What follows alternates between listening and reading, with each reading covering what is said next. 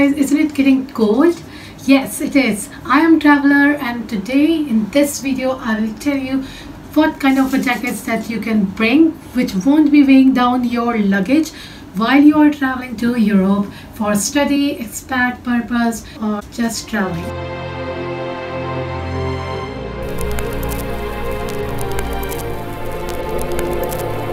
In order not to make this video really long, so I will be making 3 videos for the jacket, and in this video I will be showing only the casual jackets, all-purpose jackets, or the daily wear jackets that you can bring with you while you're coming to Europe or any other Western countries where it will be probably very cold. The jackets that will be shown in this video will help you to survive in all sort of winter temperatures and will also help you not to carry extra accessories, gloves, anything, and it will be completely self-sufficient on its own. I will be taking you through the jackets that I've already had, and I will be telling you that what kind of jackets you probably need while you are in Europe and at what temperature and for what purpose. The jacket that I will be showing here actually works really well for me as a international person living in Europe. As a traveler, hopefully it will work for you guys as well, and in case you have any type of suggestions or comments, please do comment down below, and let's get started. This is my ultimate new favorite, and I'm dealing with that. So this is my latest favorite jacket. You might be thinking that it's really bulky. Yes, you are right. This type of jacket actually works really good while it's snowing outside or it's raining or the weather is very windy. So I'm talking about the weather that you can experience while you are in Germany especially, or in some cooler part and also it works in London, though it's very casual, and I have heard and seen people over there wearing very classy and sophisticated style. But at the same time, I think this jacket, apart from being very sporty and casual, it actually works for all sort of occasions. It's a puffed jacket which has a bomber type of sleeves. As you can see here in the sleeve, it has a nice knitted closure so that the wind is not entering from there. and apart from that, what I like about this jacket is its white color, because mine can be white. Now, to talk about the jacket features, I will divide it into the functionality and the face or aesthetic value. Now, talking about the functionality of this jacket, the sleeves has a really nice closure to stop the wind from entering inside. It has the nice proper filling which actually keeps you warm and stops the wind. The waterproof material outside helps you to remain dry. And if you have this jacket, you really don't need a hat. You can actually cover it nicely with the hood. So the best part of this jacket, what I think that the jacket should have, which makes it really best, is that after you wear a jacket, it should not need any gloves or a hat. Such accessories should become a secondary options rather than being primary to stop you from getting cold. So yeah, here you can see that I can easily put the hood here, and it has a nice drawstring over here through which you can actually adjust it properly around your face so that it's not getting cold. And as you can see, only my lips and nose is visible. Rest of the part of my whole face is covered inside it, and the lots of fur around its edge not only gives it a face value but helps in protecting your face from wind. So obviously it's looking quite funny, and it's better to do it while you're in Alaska. Now moving on to the next features, that it has nice side pockets with a zip. If in case you're not using, you can zip it up. Otherwise you can always keep your hands inside it to keep it warm. Then it has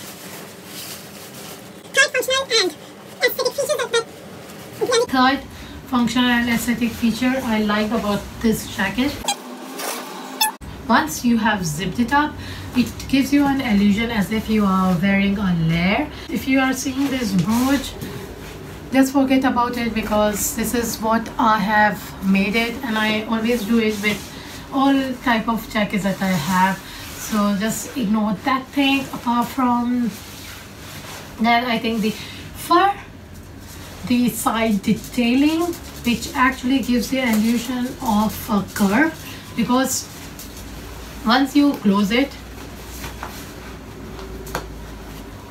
from the side, if it has a black, it actually giving you a hourglass shape. So it not only clenching your waist but also giving an illusion of being slim, because white actually makes you look broader, but this small details on the side really helps you a lot to look in shape, even if while you are wearing this puffed jacket, which has made me look way more fatter than I am. The last functional feature is that it has a secret zip here, so you can keep your phone, your money over here. This is how you can protect them wind, rain, or robbery. So this is my first jacket. Now moving on to my next. So this is my first jacket, which I think is quite good if you're wearing it below 0 degrees Celsius, especially while you are going for some sports. Obviously there is always a chance of it getting dirty, but you can fix it by using a color corrector or bleach, and it just goes away. Now moving on to my next jacket. This jacket is not that favorite to me because it's something very basic, and I think everyone should have it in their wardrobe. The main purpose of having this type of jacket is that you can wear it at all times. This jacket is from Puma, which actually has the heat intact technology. In terms of functional feature, what I really liked about this jacket is that it's really thin. It has an adjuster here so that it can clench your waist, not giving you a straight flat look. The other feature is that it has loops at the front closure and the zip both. There are times that in winters you are quite confused at whether you need to zip it up or you just have to leave it open. Maybe sometimes you even want, if in case it's windy, you want to close it as well. So for that purpose, having a loops really works. And this is what I liked about this jacket. Now after closing the button, you can see that how well it's giving me an hourglass shape. And the sleeves, it does not have the narrow wrist knitted feature like my first jacket had, but it's quite compact and fitted. And again, it has a side pocket to keep your palms. The best feature I liked about is that because of its heat intact technology, it claims to keep your body 5 degrees warmer than the usual jacket,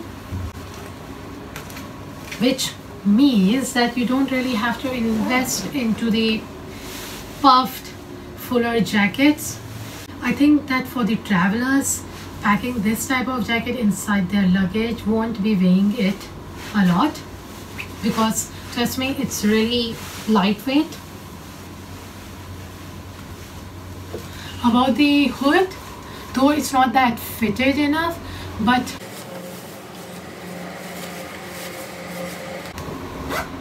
after zipping it up nicely, you can see that your face is now pretty tucked inside. This jacket sometimes also need a hat, but definitely you don't need any muffler, so it's solving all the purpose. You don't really need any gloves because it has a side pocket, and for the hat it actually covers it perfectly, but you might need it to cover your ears because it's slightly open from here. Otherwise you don't need any muffler. So yes, I give it a 4 star. The first jacket gets the 5 star and this is getting only the 4 star. But I think it really works well. But I think that it's all-time favorite because it's in black. You can wear it with any dress and you can wear it in any occasion. It has a waterproof wind material, which you probably need in Europe because it's raining most of the time and it's windy. Before I move on to the other jacket, let me tell you, it even has a secret pocket inside like that jacket, but it does not have a zip. In that jacket it had the zip. To wrap up about the casual wear jackets that you can take while you are traveling to Europe, or some of the tips that I would like to give you is that first of all, it should cover your face properly. It should not need any extra mufflers or any gloves. The side pocket should serve the purpose of it, and it should have a high zip, and you have one hidden pocket inside. And if you are a girl, you should have like a more clinched waist so that you are also looking quite snazzy all the time. Apart from that, the most important feature is that it should be waterproofed and windproof. How it could be waterproof is through the material that it has. It tends to touch very synthetic, obviously not from inside but from the outside. And to be windproof, it needs to have some filling, or it should have some technology like this, which actually claims to keep you 5 degrees warmer than the usual jackets. I think these are the top features that you need. And yeah, one more important feature is that the length. I'm not asking you to buy something that is floor length, but yes, I will definitely ask you to buy a jacket that's mid-thigh length, because in Europe there is no place for a jacket that ends till the waist.